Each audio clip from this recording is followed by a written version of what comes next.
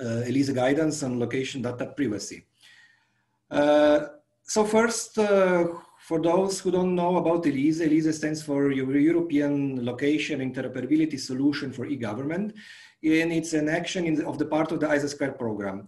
It's providing cross-border and cross-sector interoperability solution for public administration, businesses, and citizens. In the ELISE² action, there are 54 different actions actually tackling interoperability from different angles, whereas ELISE is the only one among them focusing on the location dimension as a driver for enabling the digital government transformation.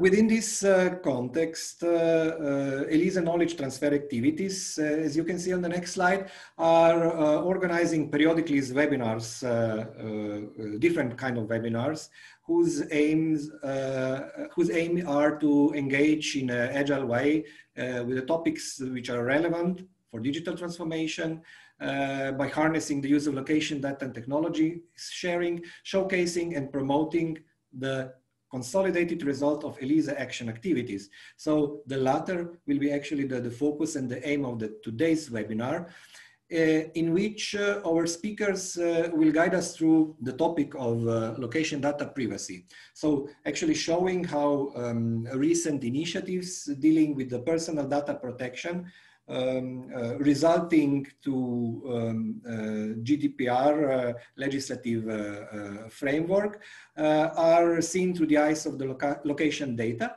supported as well by the different ELISE activities. So today we have with us Massimo Pedroli, senior consultant, and Gabriele Di Nillo, senior expert in location data privacy, and Ilenia Pia Viceconti, also senior expert in location data privacy, all three coming from Deloitte. So they will cover today following topics, as you can see on the next slide. So at the beginning, try to explain, so what is personal data, look at personal location data and how does it relate to the location data privacy. Following by the, let's say, why location data is important for me as a user. So that will be presented through different user journeys as trying to explain to different personas in different situations why this is important.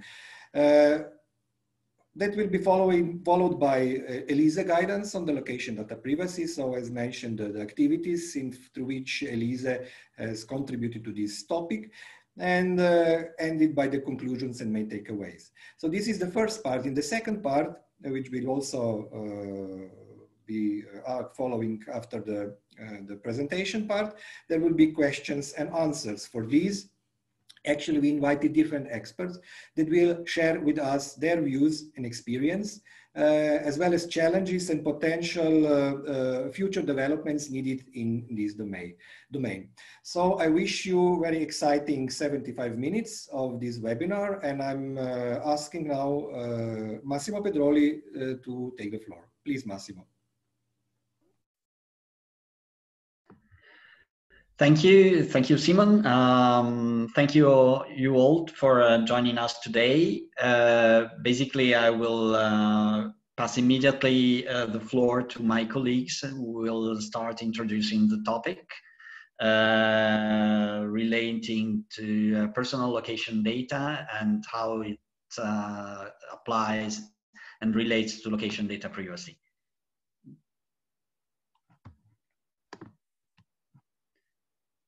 Ilenia and Gabriele? Yes. Okay. I'm Gabriele Di Nillo. Thank you very much. The first section of this webinar is focused on the following question. What is personal location data and what is the relationship between personal location data and location data privacy?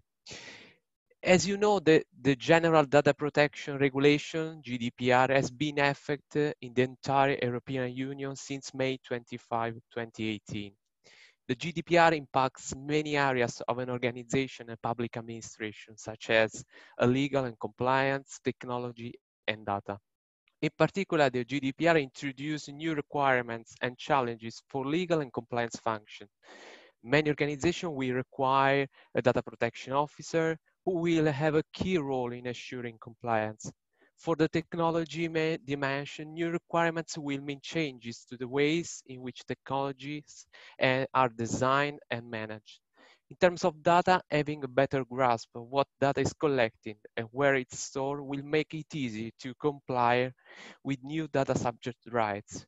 Finally, the GDPR introduced a new maximum monetary penalty of 4% of annual global turnover that can be imposed in case of serious non-compliance.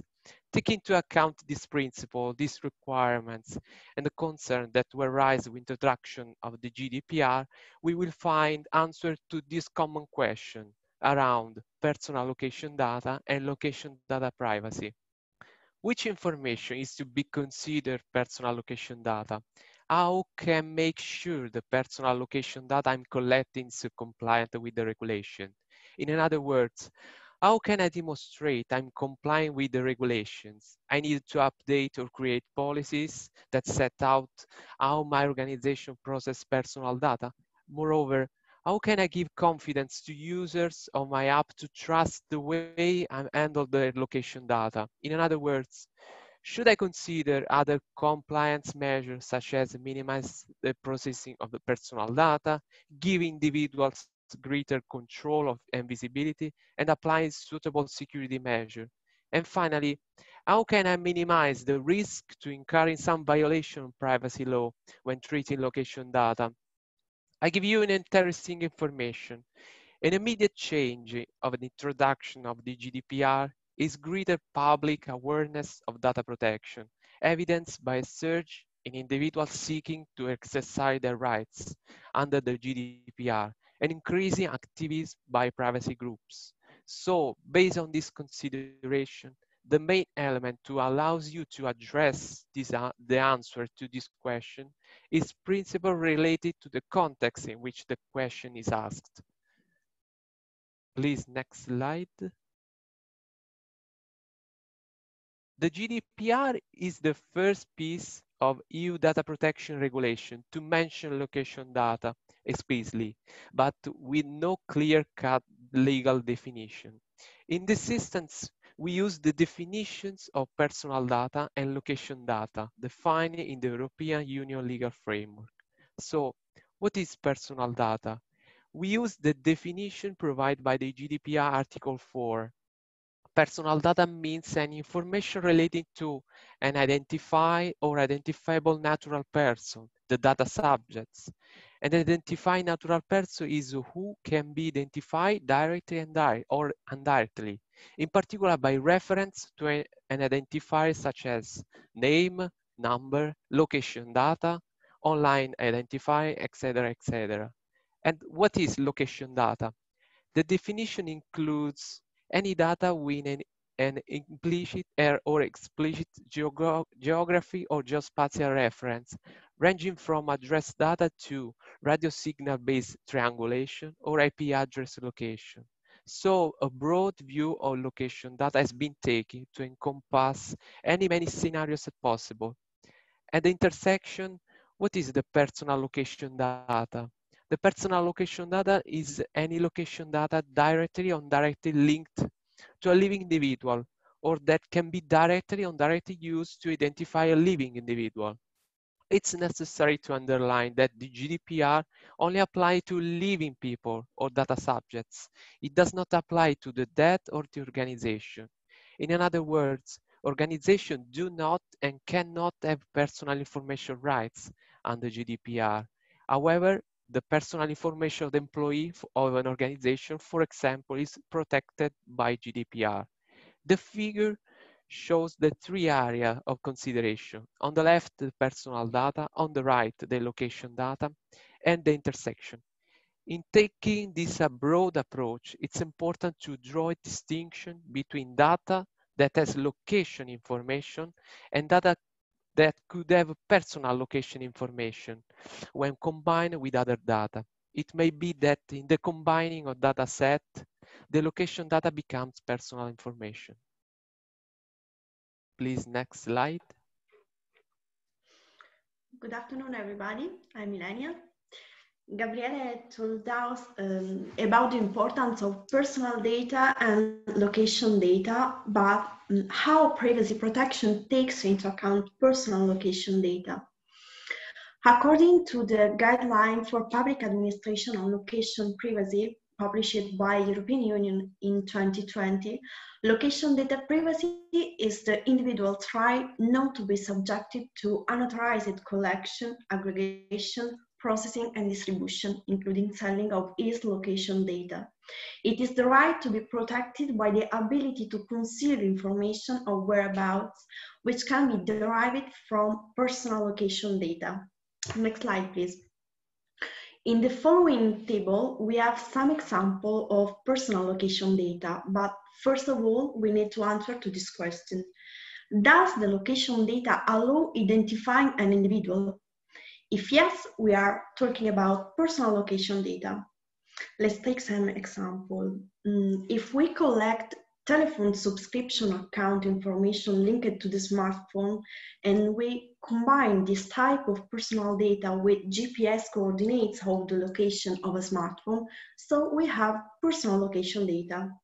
At the same time, if we collect internet subscription account information with public IP address or realty owner information with cadastral information with a realty, or license plate owner information with traffic footage on specific location, we have personal location data. So if we combine these two types of data sources, personal data and location data, the location of the individual can be identified. If we go back to the previous question, does the location data allow identifying an individual? And if we answer yes, it is very important to determine why, so the purpose and how the means data is processed. If you can do this, you are the data controller and you must confirm legitimacy, clear definition, legal compliance of data processing. If you can't determine why and how data is processed, you are the data processor and you must ensure safe treatment of data, notify possible breach, and assist controller in ensuring compliance. In this particular historical context, there are new multiple privacy risks, especially when processing personal location data. Governance activities specific to personal location data could be defined. Some examples of specific governance activities are guidelines on how to perform self-check if location data can potentially identify an individual, or adopt a minimum set of security and privacy controls specific to location data that should be applied when processing location data. For example, how to apply anonymization or pseudonymization technique. And risk assessment process and supporting risk assessment tool focusing on threats specific to location data. Public administration should assess the risks they expose data subject to when processing their location data, and this is not a one-off activity. As risks evolve, the likelihood and impact of these risks should be reassessed regularly. Next to the risk data subjects are exposed to, public administration expose themselves to risk as well when processing personal location data. And the risk of, for example, non-compliance or data leakage, insufficient or ineffective security control should be assessed as well. This risk assessment usually take the form of data protection impact assessment, so a DPIA, or a privacy impact assessment, PIA. Thank you. Next slide.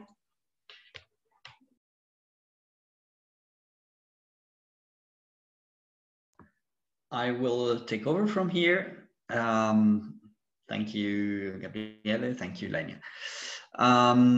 We have chosen to present the subject of personal location data from the point of view of concerned stakeholders that can understand how privacy, location data privacy is relevant for each of them.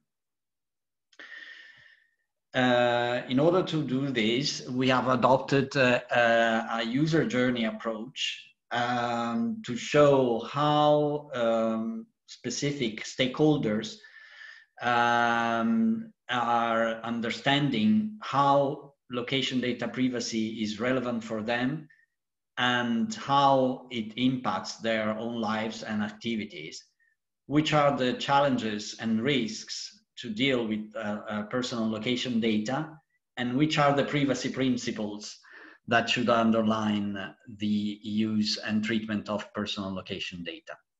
Finally, we will show which is the guidance provided by the ELISE action related to that subject. We have considered user journeys under the perspective of citizens, public administrations, and business. In particular, we have considered 3 user journeys for 4 personas. In the first journey, we will see how a national statistician is confronted with the use of personal location data. In the second journey, we will see how a public local administration officer is dealing with the personal location data, potentially facing challenges in doing so. In the third journey, we will consider jointly the perspective of a citizen, a passenger, in this case, a user of public transports, and a bus service provider, both using and sharing personal location data in the same context. Let's now start with the first user journey. Let's see the point of view of a national statistician. Hannah, a national statistician, works in a national statistical office, in particular in a unit that has been collecting large amount of sensible data for several years. Among those data, there are also personal location data under the definition that was provided before. Hannah's unit is now required to provide some personal data, including personal location data, such as addresses, that are needed for a policy assessment. So they shall be used by a third organization, policy unit in this case, to understand what the impacts of a certain future policy may be. Her unit, Hannah's unit, also decides to subject all collected personal location data to business intelligence processing with the support of some external experts. Hannah is in charge of identifying potential risks of this process in terms of data protection. She's aware of her responsibility protecting citizens' data, and she's looking for guidance. In particular, she's worried about the possible violation of data protection rights of citizens in case the public administration and the director of the other branch of the public administration uses data out of their original scope, the possible unlawful use of the data by external consultants and suppliers, and the risk of re-identifying individuals even if the data is anonymized. Obviously, this may happen typically when a data set is very granular. For instance, the inclusion of geographic details in a data set makes it much easier to re-identify users who live in small geographic areas. So the more granular the data set analyzed is, the highest the risk of re-identifying individuals, even in case of anonymization is. Which are the privacy principles that should be applied here? Well, we have started mentioning some. First one is to apply data minimization. In particular, HANA shall have to reflect whether a full data set is necessary to achieve the desired outcome, or whether some personal data can be omitted. Another principle to follow is to secure data processing activities by applying security techniques to protect personal location data from unlawful disclosure. ELISE, in some of its guidance documents that we will briefly go through later on, has provided some solutions. HANA, first of all, may have to investigate what the purpose of data usage by the director of the unit she will be supplying those data is. What is the scope of using the data that she will be providing? Does the scope comply with the scope for which they were originally collected? This is the first check that she will have to do. Second activity to perform here is to verify whether and to which extent other parties, for example, the external consultants, will need the full data set, or if only a limited data set out of the available data could be sufficient for the external consultant to perform its contracted activities, business intelligence in this case.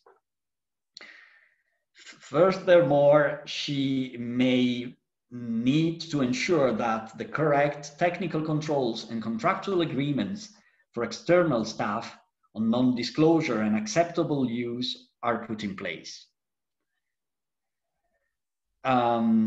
She would also have to decide if it's appropriate to apply further data anonymization on the personal location data. Finally, as we said, she may consider whether keeping out of the treated data set part of the information and value originally intended for that data set may impair the purpose of the research, or whether by removing part of that information would allow removing part of the risks of dealing with personal location data without necessarily impairing the quality of the research.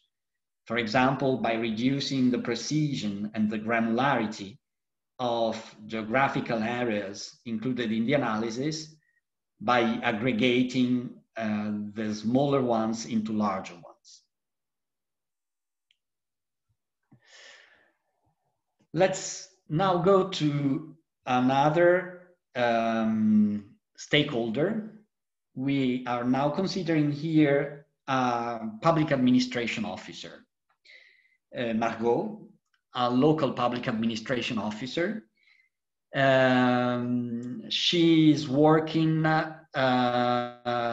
an office which plans to promote a new service, sending out personalized information brochures to citizens and potential users of this future service.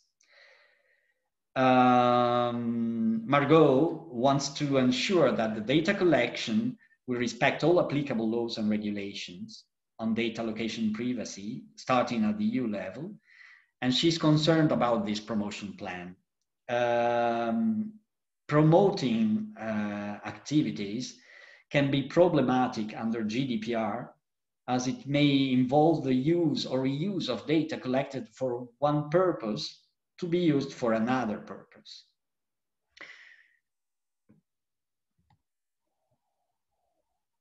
The privacy principles that she would have to comply with in this case is to achieve lawful processing of personal location data, asking for a citizen's explicit consent before using his or her address data for purposes that are different from the originally intended ones. Another key principle to comply with is to allow data subjects' rights, including their rights to withdraw the consent to use data, personal data, for any intended, even originally allowed purpose. In this case as well, ELISE has provided some practical guidance. Following the guidelines provided by ELISE, Hannah understands that it should be made clear to the citizen what is happening with his or her own data, personal location data in this case, and why this is happening, including the specific purpose for which the personal data will be used, rather than just relying on general legislation. Under GDPR, possibly this may be risky because personal data held and gathered for one purpose cannot be reused for another purpose. A key aspect here is to take into account that address data is probably the most frequently requested and stored personal location data by public administrations. This principle implies that citizens should not be asked for the same data more than once, with the objective to reduce the administrative burden for the citizens.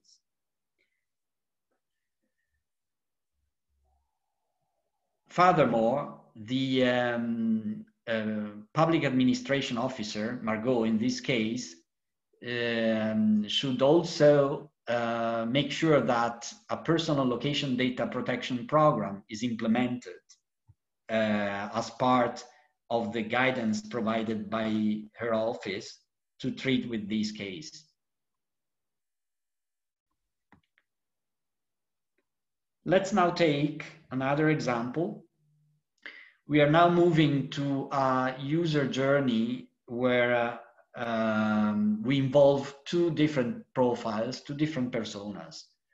The first is the CEO of a bus service provider, who's acting as data controller in this case. Martin in particular is the CEO of a bus service provider offering an app which has been developed and managed by a third party to plan trips and get updates on bus status using GPS.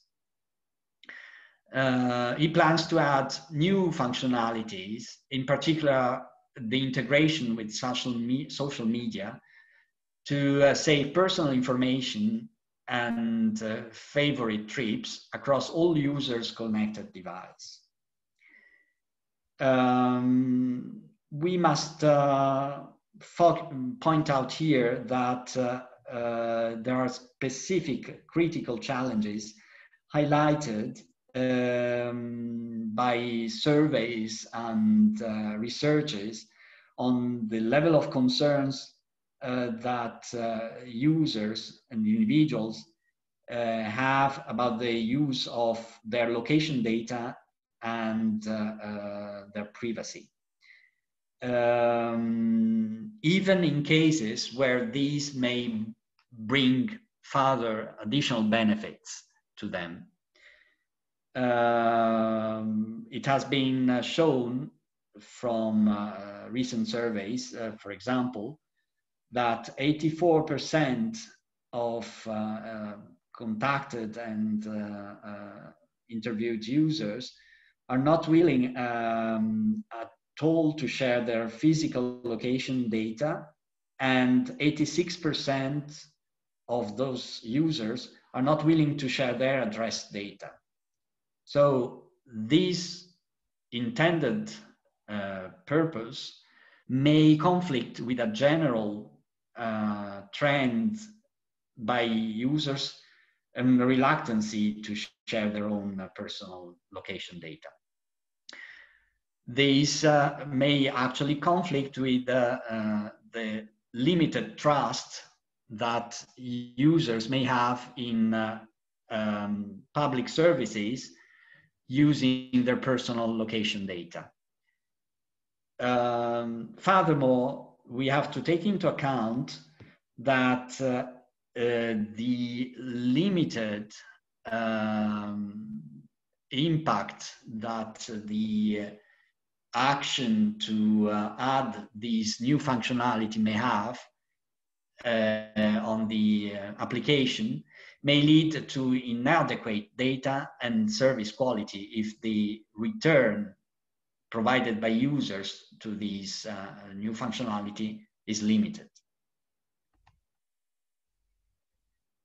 Looking at this perspective from the point of view of a passenger, from a citizen point of view, we see that Tom works downtown and needs to take a bus every day for 40 minutes to reach his workplace. He's considering downloading a mobile app to receive real-time updates on the status of buses and fastest itineraries. He wonders whether to connect his app's account with the social media, but he is concerned, as we were mentioning, about sharing his location and other personal data. The risks and challenges that he faces are related to the inappropriate use of his own personal location data and to the risk of using such data for out-of-scope purposes and the risk that such data be transferred to third parties. How can these possibly diverging interests can be dealt with? The privacy principles to follow are basically to ensure the lawful processing of personal location data, to apply data protection by design and default, starting from the design of the application and making sure that all dataset treated are inherently limited to the strict need of the intended purpose by applying data minimization, therefore, and applying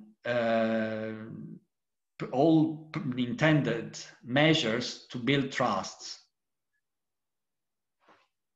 reminding that data subjects are also data owners in particular. ELISE has provided, in this case as well, some guidance. It is necessary, first of all, for permission for data collection and making sure that the purpose of the data to be collected is made clear to the user. Making it as simple as possible, for example, by using standardized icons or a simple representation of how the intended data processing would go. A privacy notice should be published in order to make it clear also in consistent written form what the intended purpose of data collection would be.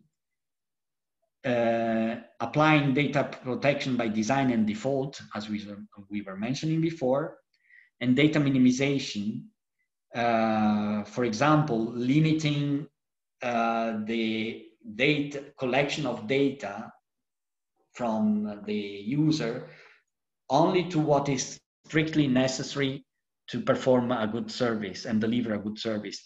A typical example could be instead of asking specifically what the user's age is, ask for an age category, time brackets, or possibly asking for, in case of location data, a range of areas where they could be located and intended destinations. Furthermore, it should be allowed to users to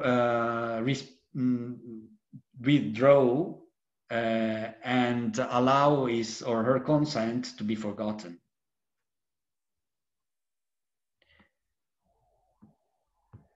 Let us now see briefly what are the documents through which ELISE has provided guidance on the subject of location data privacy.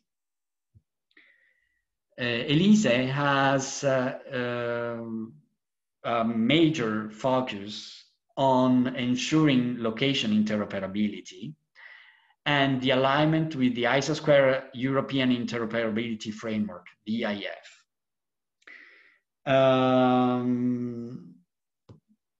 The studies that ELISE has conducted have dealt with all of the levels of interoperability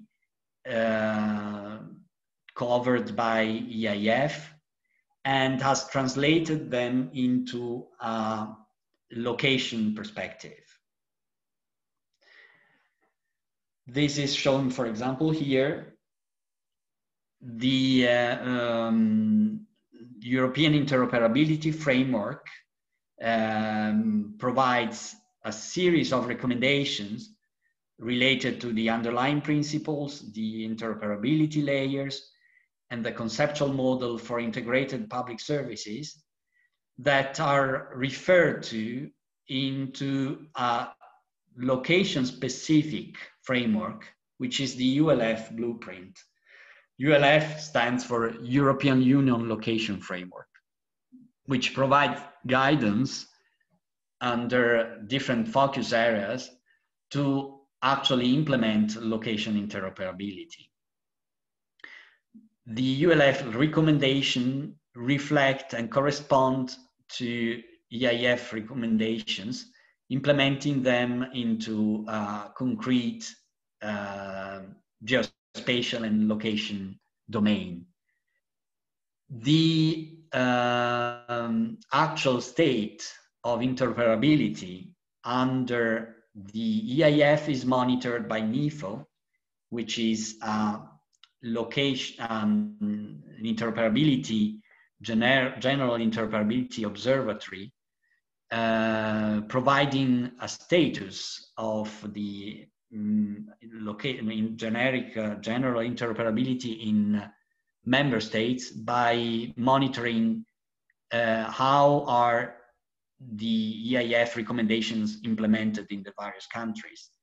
This is reflected in the LIFO, which is the Location Interoperability Framework Observatory, which focuses specifically on location interoperability and translates the ULF into indicators that monitor how the location interoperability is implemented in the various member states.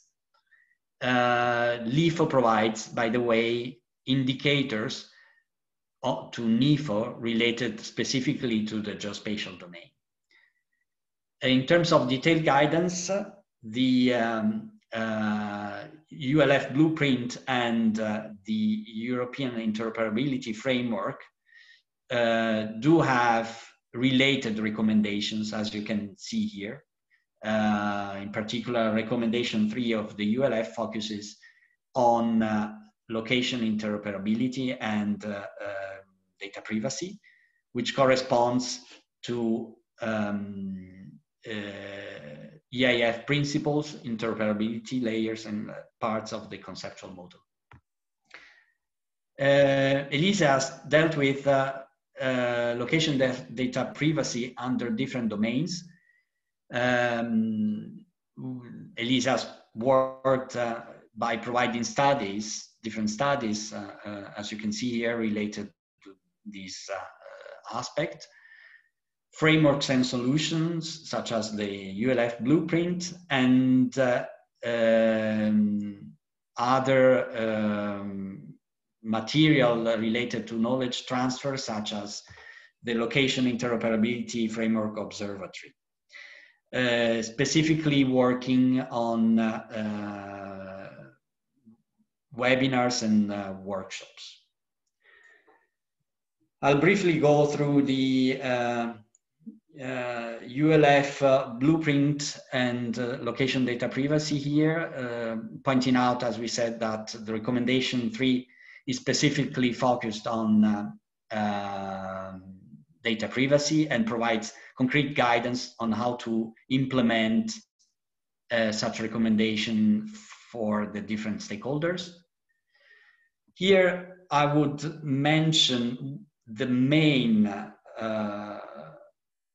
artifact that ELISE has produced on location privacy, the guidelines for public administrations on location privacy. The goal of this document is to outline the key obligations that public administrations should comply with when handling with personal location data and raising awareness about the importance of location data privacy. It guides the reader through concrete scenarios that public administrations may face when processing personal location data. You will see there that the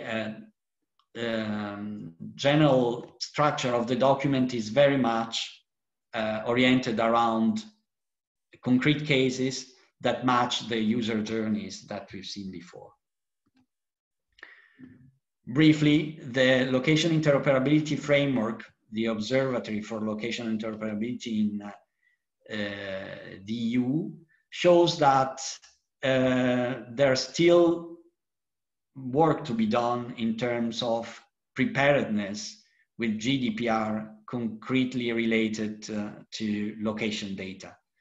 As you can see here, out of the 10 surveyed countries in 2019, only half of them declared to be fully prepared in all of these branches against location data privacy. The rest of the countries still show a long way to go somehow towards location data privacy.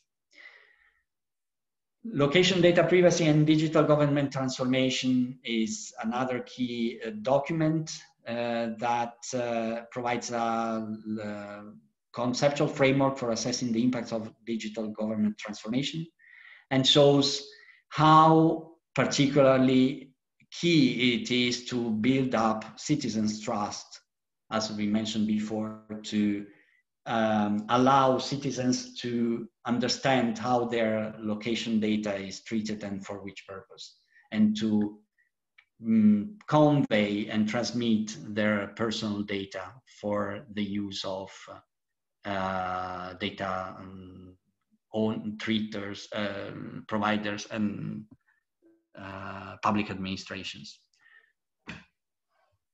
Another interesting piece of work is the AI Watch, where it is shown how artificial intelligence can be used to analyze and treat personal location data, and how are the risks of using such advanced analysis capacity in dealing with personal data.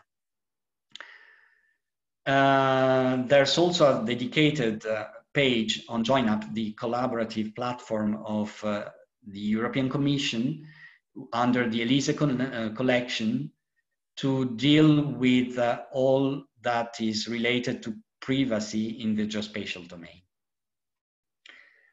Let's now briefly talk about the impact that ELISE has had in the geospatial domain. ELISE has contributed to the methodological framework for mapping requirements under data protection and privacy legislation under the geospatial information and privacy report of the WGC, the World Geospatial Industry Council. And ELISE's work has been cited in many scholarly publications and presentations. Here you can see a few of them. Finally and quickly, let's now go through the key messages that we wanted to convey here. Common European data spaces and the interoperability coming with them become possible insofar users can trust, as we said, public administrations to respect data privacy and to keep companies and individuals generating the data in control. Data privacy is and will remain a major focus for all digital activities in the EU, also under the upcoming Digital Europe program that will replace the ISA Square program, which does not only engage member states to request citizens and businesses only once the same information, but also aims at allowing for interoperable, transparent, secure, privacy-aware and cross-border solutions deployed at a large scale to a large number of geographies covering different transport modes. Technological innovation in domains such as big data and artificial intelligence will also more and more change the framework in which data protection operates. This constitutes a significant challenge in order to assess compliance of such advances with data protection legislations, which needs to be made an integral part of solution development practices.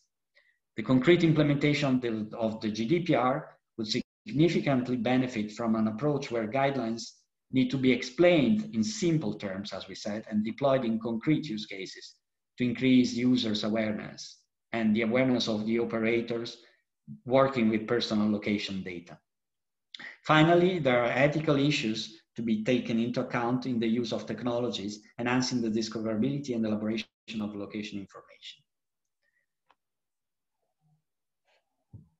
Challenges can be summarized here under different perspectives. The peculiarities of location data privacy that we can see here, the characteristics that we mentioned of personal location data determining particular risks of the use of addresses, for example, as we mentioned. Furthermore, data stewardship can also be considered as a potential challenge because GDPR moves us towards a more open data definition of data, where it moves from data being owned by an organization to being under the stewardship of an organization. This means to start changing the view and language around who owns the data. The detail level scale of linkability of data is also a challenge because this means to achieve the maximum level of detail that is useful in producing data that is balanced against the protection of an individual's privacy. Public sectors also depend, as we have seen, on privately sourced technologies, and this also means being potentially affected by trust issues related to them. Policymaking and geospatial information also is key here because there are clearly increasing difficulties for lawmakers to keep pace with technological developments, and the awareness of public service providers is also key to address the possible lack of awareness of collection, processing of personal location data, and when it is embedded within the overall process. quickly further challenges here. The location data privacy in local and regional administrations is ever increasing as a concern, because smart cities and regional public services are requesting increasing amounts of personal location information. The level of implementation of the GDPR places particular implementation burdens on new technologies, as we've seen, and this is also an increasing challenge. Location data privacy implications for businesses and commercial data ecosystems consist in increasing and possibly infringing use of location data for customer profiling. This, for example, is related to the use of promotional information for promotional purposes. Big data has to be carefully managed to avoid unauthorized data profiling, for which location data constitutes critical information.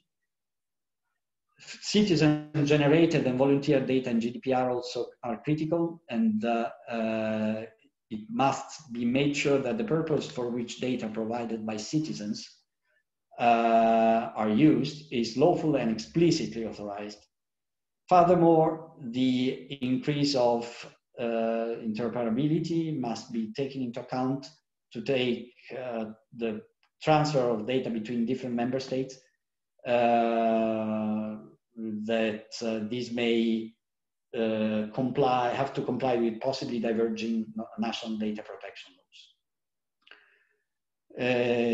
ELISE has provided a body of knowledge that can be taken up by the Digital Europe program under different point of views, as presented here.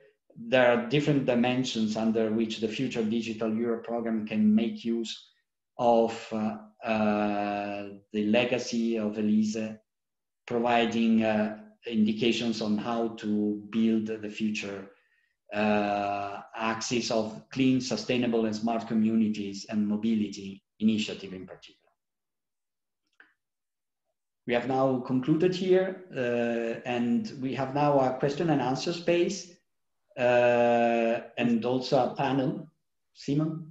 Yes, thank you very much, Massimo, Gabriele, and Ilenia Pia, for driving us through different aspects of location data privacy, presenting as well the main, let's say, concerns and in particularly interesting user journeys, as well highlighting also what ELISE has been done on this field. As mentioned before, we invited as well several experts today that would be able to comment, let's say, after this presentation, maybe their views, challenges, and potential future developments on this domain from different perspectives. So we would like to share with you the perspective of the member states, from the public administration, from business perspective, for citizen perspective, as well as the local administration perspective. So maybe to start somewhere, to break the ice, I would suggest maybe to look at the member states, so how, let's say, location data privacy issues and topic is seen from that perspective. How member states are ready. Are there gaps somewhere with something missing, expecting more? How at the end member states are succeeding on bringing down this, let's say, topic to the regional and local governance structure, for example, in the use of smart cities and places. So I think we have with us here Charlotte. Charlotte, are you here with us? Charlotte Weber? Yes, I am. And yes, well, from a member state perspective and a public sector perspective, it would be nice to present myself, of course, and say, well, what is my contribution to this? And as a data protection officer, I'm dealing on a daily basis with a lot of questions from a practical perspective. And we have been in touch with other Nordic countries, other Nordic member states, in order to find out if we are aligned in our interpretation of the GDPR. And what we did find out was that, yes, in some specific articles, we find a common ground, but in others, it's very different because we are dealing with different kind of issues. We are having different kinds of products and services.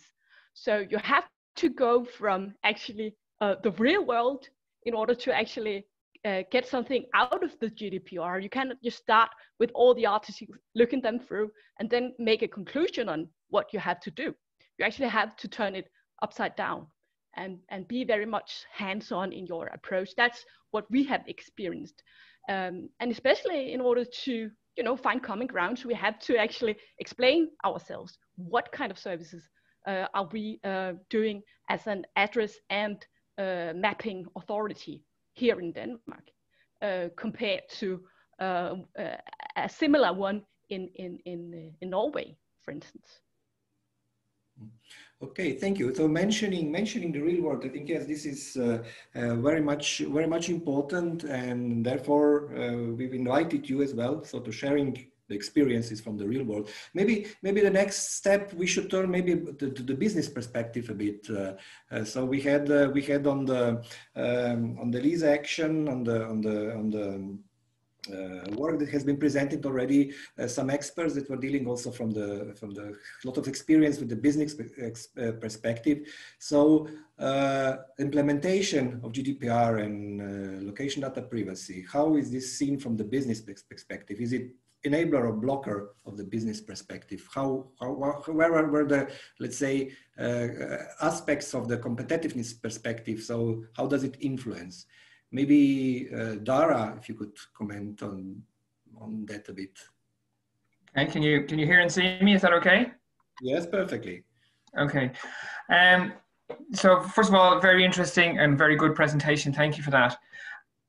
Yeah, well, in business, I suppose, just from a purely business perspective, a private business perspective, private business would just see GDPR as a cost, and not necessarily contributing greatly to their bottom line, particularly in current circumstances. Now, it does have advantages in terms of if you're trading across Europe and intertrade within European countries, because it does purport to have a much singular standard. Now, it's not quite 100% there, but it's certainly much better than it was.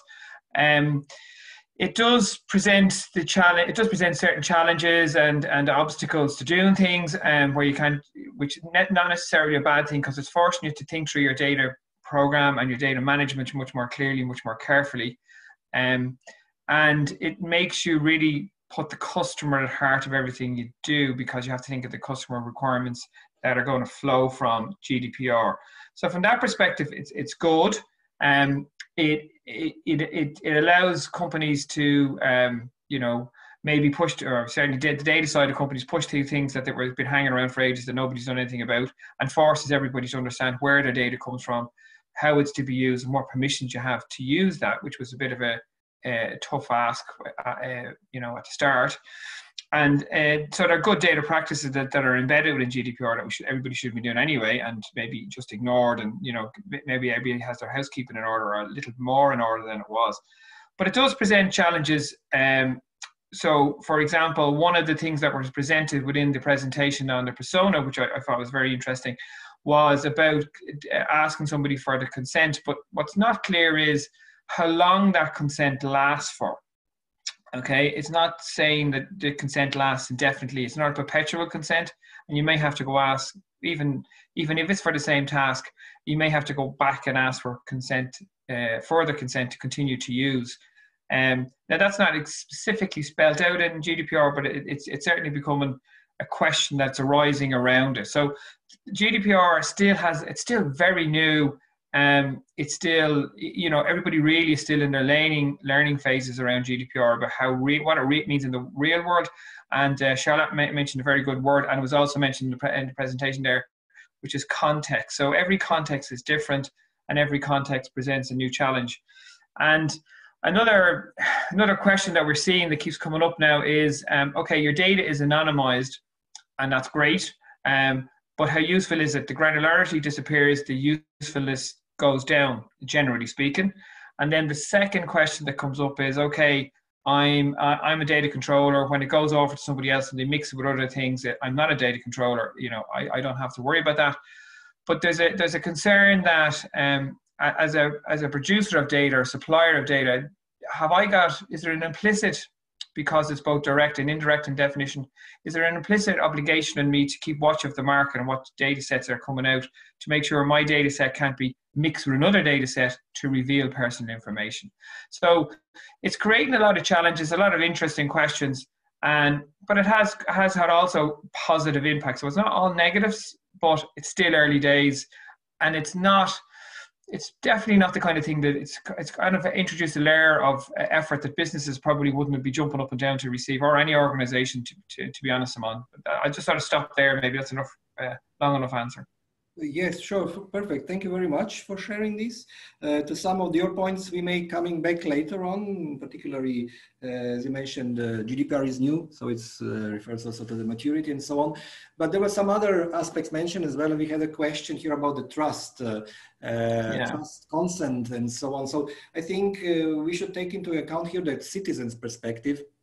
So a bit as well, explaining the active and the passive approach, in particular in the citizen-generated data, and trust and or distrust situation that is maybe related in particularly to the recent COVID situation, which is maybe impacting as well, let's say, trust or distrust of the citizens on the citizen-generated data. Maybe Anna, could you reflect on that, please?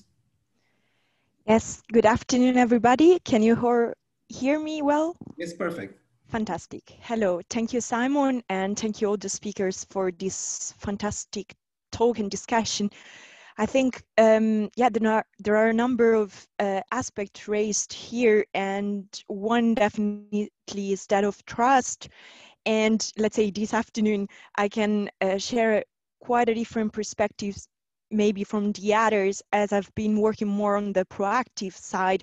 So the conscious provision of citizen-generated data to authorities to push them for action, especially in relation to environmental enforcement. So of course I have, let's say, also the pleasure of sharing experiences of very successful cooperation where the citizen really wanted the authority to use their data and process them and so on, but I'm also aware that it's not always like that. So I think one of the first aspects we may want to reflect upon is this paradigm of the active versus passive provision of citizen-generated content. And of course, we posit that when it's a sort of intentional provision of data, the citizen already has taken into account eventual risks and has also, let's say, agreed and consented on the use by the authority that is providing to. Yet, as the presentation stressed, the citizen may not have agreed to third parties to access this data.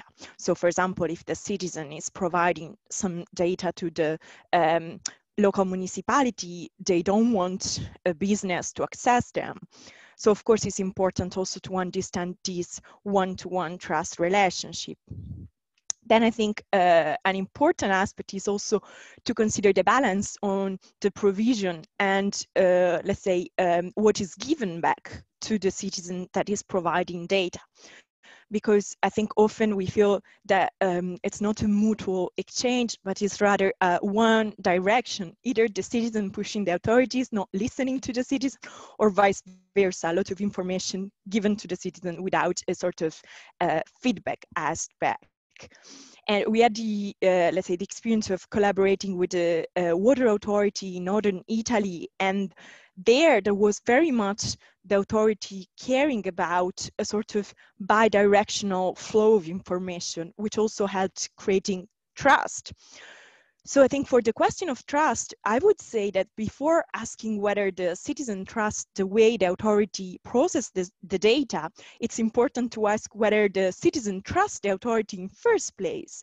Because in many countries, there's not really about the specific data collection, but it's a sort of diffused general distrust in the authority. And maybe lastly, I think it's important to nuance the discussion as also the concept of privacy in multicultural society that we live in is not so straightforward. So I think many local authorities should also consider that migrants community may have a different understanding of data justice, privacy, data fairness, and so on. And also on the application of the public interest clause. So for example, in the pandemic, we are seeing that many public health authorities are using citizen data without necessarily the consent there. And this is a public interest scenario. But of course, I think communicating this to the users, to the citizen is also really important. So yeah, I would say I leave it there in view of the time, but great discussion. Thank you very much, Anna. You mentioned the local administration. So that's the one that citizens has the most interaction with.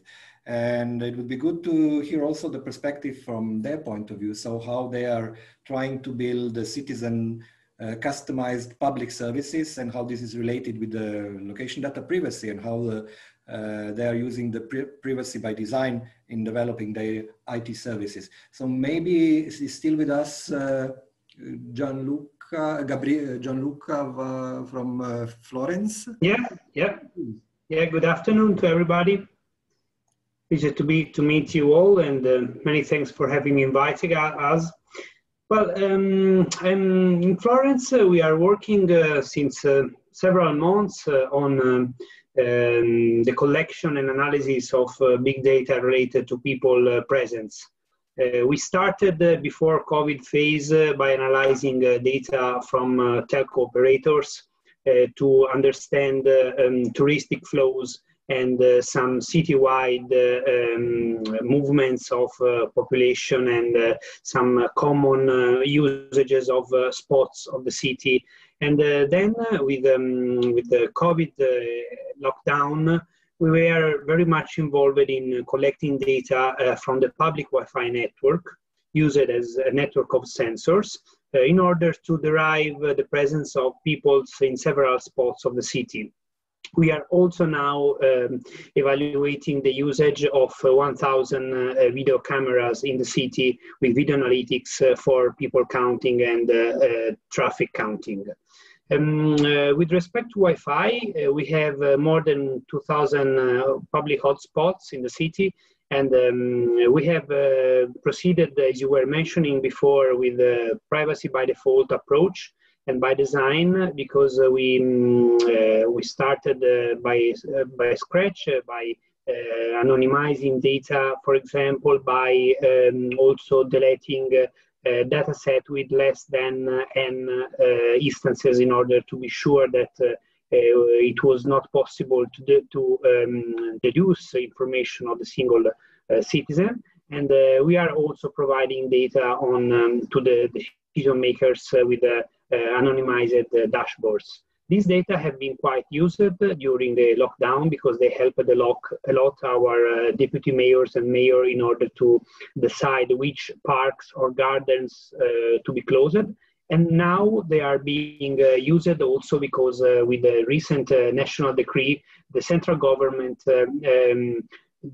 asked the municipalities to decide which areas of the city need to be locked down during night, for example. So for data-driven decision, this data set and this work is being much useful. We also, of course, from the beginning, adopted privacy informative to citizens in the public Wi-Fi splash page. And well, we are working also on the metadata optimization. These data for the moment are only internal use, but we are working a lot with other standardization bodies. I see in this call we have Antonio Rotundo and Gabriele Ciasullo, which I am very pleased to meet, from EGID, which I thank a lot for their huge work, because in Italy now we have a very important reference point of standardization of metadata, starting from the Inspire Directive and with the national repository for geodata. And we are looking a lot on that work also for the standardization of our metadata. And hopefully we will also discuss with them regarding location data for this type of data set once we will decide to expose some parts of this data on the open data platforms, for example. Thank you very much, Gianluca, as well for sharing the perspective from the local administration. I think with this we covered a bit, as initially said, the real world, but coming back maybe to some points, so before to conclude, and to see a bit as well in the future. So we mentioned, so I think Dara, you mentioned the GDPR at the beginning. So how the maturity of GDPR? So where we are, so why at all location data privacy? So why not only GDPR? And also from the global perspective, how we can see it towards, let's say, other parts of the world, where we are with GDPR. Can we see it as a successful export product of Europe? So maybe Ray or Dara, could you comment on that? I mean, I'm happy to come in if that's okay, Simon, Dara? Oh, yeah, fine, off you go. Well done, Ray. Yes, I mean, I think Europe is a world leader here in GDPR, and Europe has recognised the increasing digitization and use of data, and what is happening in terms of impact on individuals.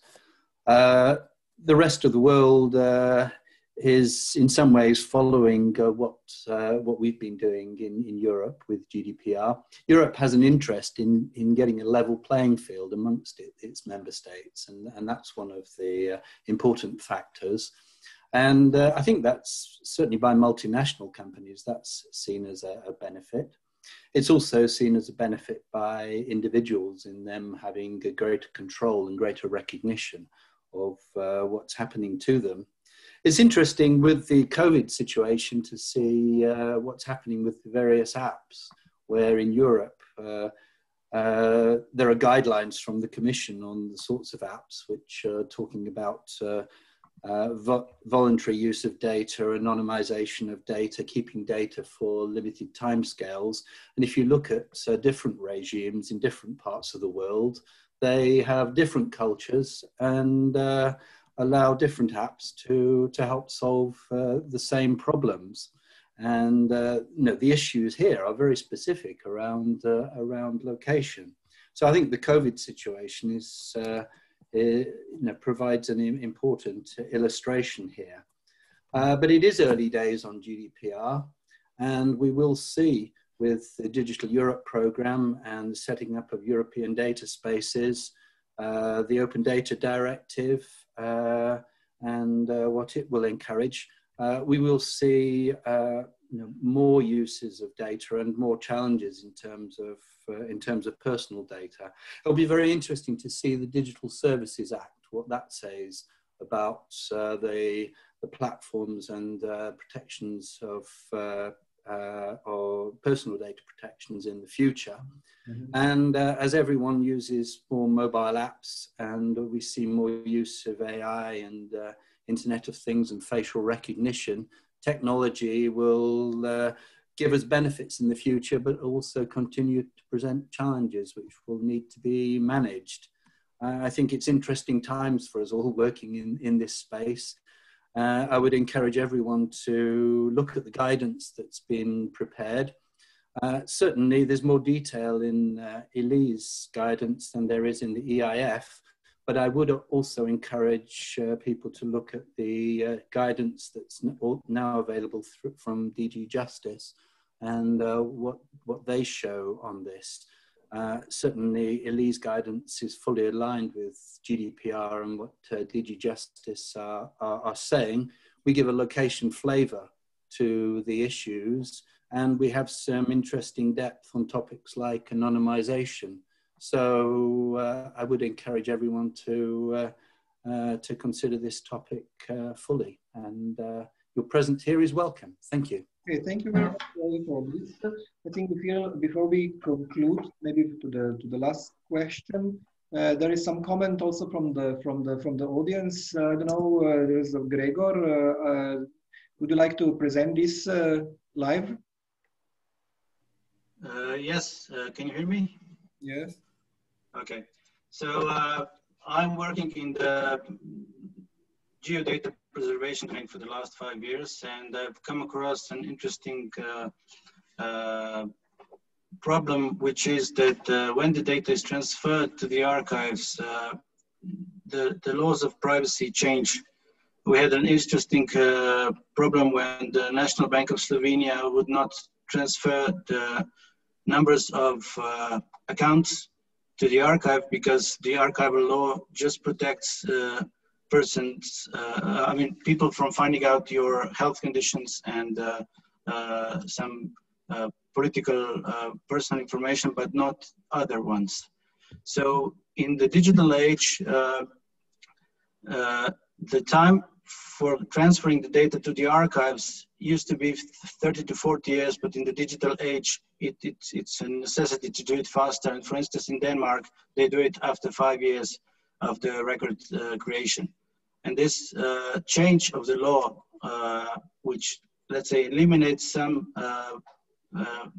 safeguards provided by the GDPR, provides a rather greater possibility for the abuse of this personal data.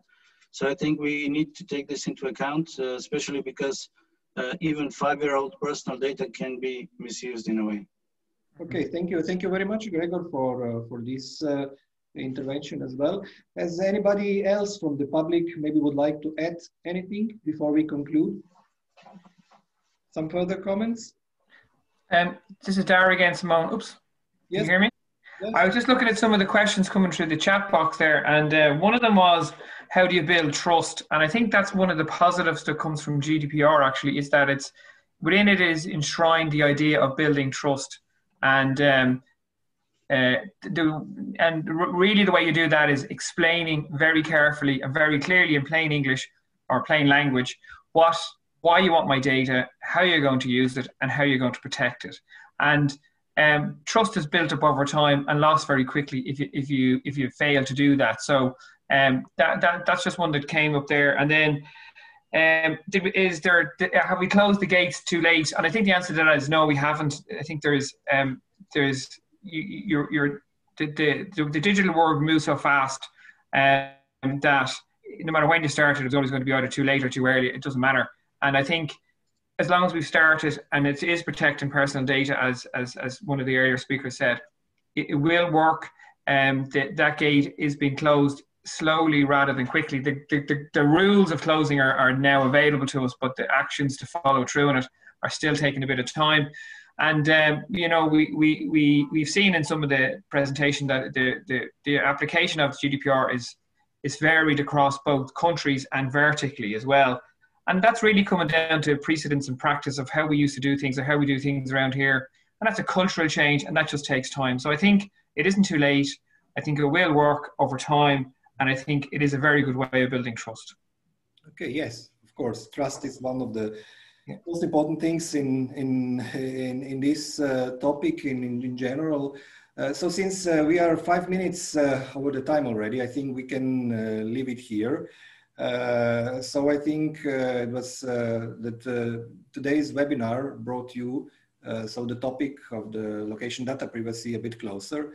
And it clearly showed that with this, we are actually, as was mentioned in the beginning, we started some process that most probably we need to some continuation, in particular to raise awareness in the public business sector and among citizens about these topics and challenges, and for sure to continue what has been started, in particular to bring down all these challenges, the recommendations and experiences also to the local and regional level. So I would like to thank all the presenters and all the, let's say, that contributed to the discussion. And let that be everything for today. And you are kindly invited to follow us in our further activities, in particularly webinars that we are preparing, and see you soon. Good, bye-bye. Thanks, Simon. Thanks, everyone. Bye.